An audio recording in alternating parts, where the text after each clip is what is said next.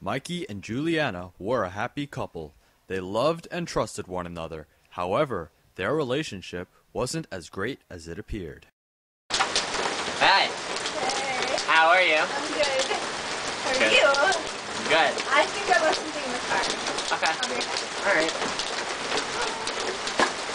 Don't take too long. Don't miss me too much, baby. I won't.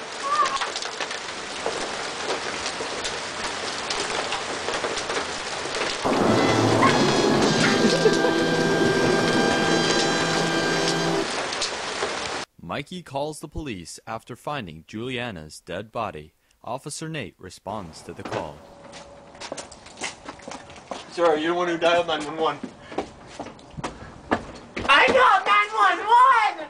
There was a dead person right there, and she was my girlfriend, and she died! Okay, did you see anyone suspicious in the area? No, she just died! She just died, so you just found her dead? Yes!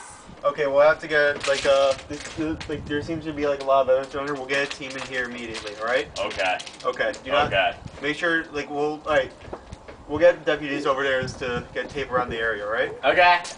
When I first arrived on the scene of the crime, I just saw that the body had just a whole bunch of blood around it. There was blood on the walls, on some trees surrounding the area. It was ridiculous amount of blood.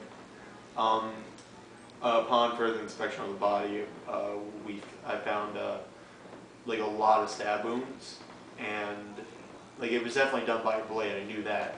But I couldn't find a knife anywhere around the scene, so later on I had a team look for the knife.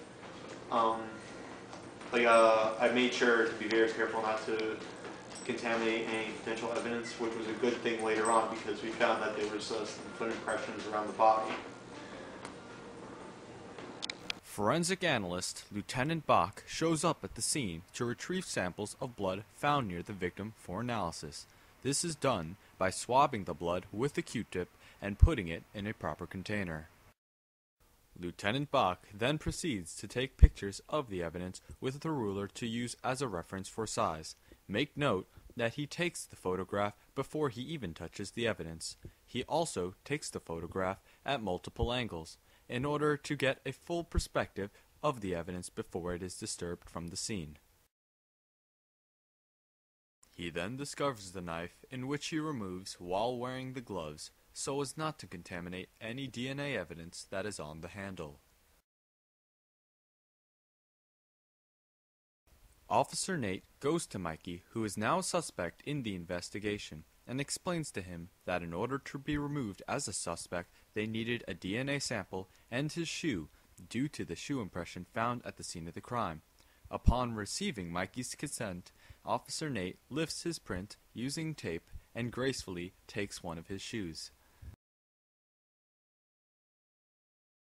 Officer Nate then goes to Lieutenant Bach, who explains that the blood found near the body was that of the victims. He also explains that the blood on the blade of the knife was also that of the victims, and that the DNA on the knife's handle matched that of Mikey's.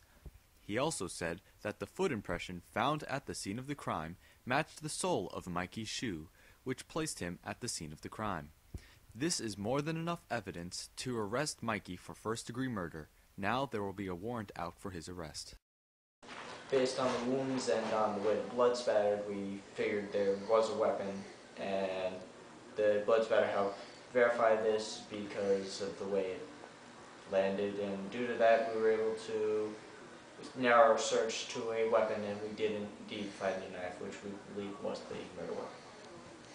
The footprint was the biggest piece of evidence with the exception of the knife. It placed the Mikey right at the scene. We matched it perfectly to his shoe print, which we obtained from his shoe earlier, thanks to Officer Nate. And once we matched them, we realized he was at the scene, and when we matched his DNA to the knife handle, we knew he was the murderer. The knife was clearly the murder weapon. The victim's blood was all over the blade, and it matched perfectly with the blood spatter on the wall. The handle had a chunk load of evidence with a lot of DNA on it, with fingerprints, and we were able to match that to Mikey's, which he gave us, which puts him not only at the scene, it puts the murder weapon in his hand, and we believe because of that he's the murderer. Now with the warrant for his arrest, Officer Nate and Lieutenant Bach move in to apprehend Mikey. The two biggest pieces of evidence in this case were by far the knife and the shoe print. We were able to get DNA off the handle of the knife, and we were able to pair it up with the sample collected from Mikey, and we put the two and two together and figured out that he was the murderer. The shoe print that we got from him matched the shoe impression at the scene of the crime, and that really sealed the deal. Using those pieces of evidence, we had like enough evidence to have a warrant out for his arrest. This is how forensic analysts believe the murder played out.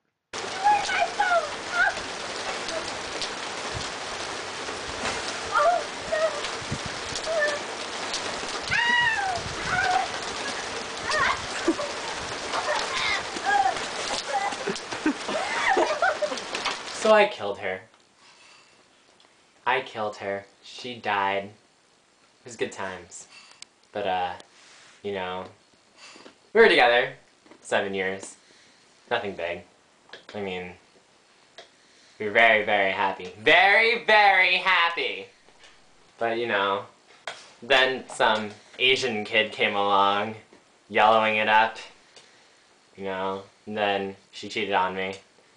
Very racist, I know. So, then she died.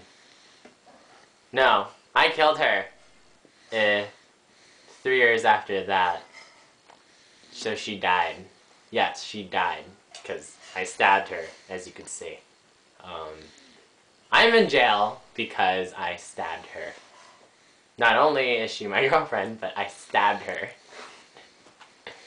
So, yeah, well, practically I went through her phone one day because she went to go take a pee behind a tree. I know that wasn't supposed to rhyme, but it just happened to rhyme. So, I looked through her phone, and I found very explicit content things like giraffes. But then I found she was cheating on me because there were text messages going through back and forth that were very explicit. So, what I did was I talked to her about it. I said, hey, what are these text messages? Oh, nothing! The text messages are nothing! Oh, okay, well, that's cool. So what are these text messages? Aw, they're nothing. But then again, she sounded like a goblin. And then I went to go hang out with this Austin person because, you know, keep your friends close, but you keep your enemies closer. So I decided to take Austin, make him my best friend. So, we took a walk around the corners of my house because, you know, that's what people do. They like to take walks around the corners of people's houses. And we ended up in my backyard where it was nice. Cold. Yeah, very, very nice. So we sat, had a nice talk, stood. Actually, it was raining. But then again, it's nice, so whatever. I mean, rain's rain. So, we talked. Had a nice conversation, actually. It was about why she cheated on me. And then, you know, kind of did some really, really nice things to her. I hit her around a couple of times. I'm pretty sure I pushed her to the floor. Then I took out some, like, knife thing and I stabbed her with it. But, I mean, that's all the joys of killing people. It's just stabbing them over and over and over. I mean, first I got her legs, and then she fell to the floor. And then I stabbed her in the chest, and then she just started bleeding a lot. I think she died in the process. No, but she did. She died. A very, very painful death. But... So, like, I was actually there. I saw everything. I even recorded it. I figured out everything, like, an hour before the police actually figured it out. And I even told them, but they were like, no, that's not real. That never happened. So, I was, like, there, talking to them, looking at them, like, and they just left to do their own thing, to do exactly what I did, and spend thousands of money trying to figure out what's so funny. Oh, that rhymed. Okay, why are you still recording? What gives? There ain't leaves, there are used balloons. Okay, there's no sound for this part, so I'm going to be the narrator for this episode. Okay, so we have Nate and Mikey having a nice cup of tea, over Mikey being a suspect. So Nate just happens to have some tape in his pocket. Yes, quite inconspicuous. And I'm going to need your fingerprint. Thank you very much. After you taking that, put it back in pocket. And now I'm going to need your shoe because I like shoes and I collect them. So, okay.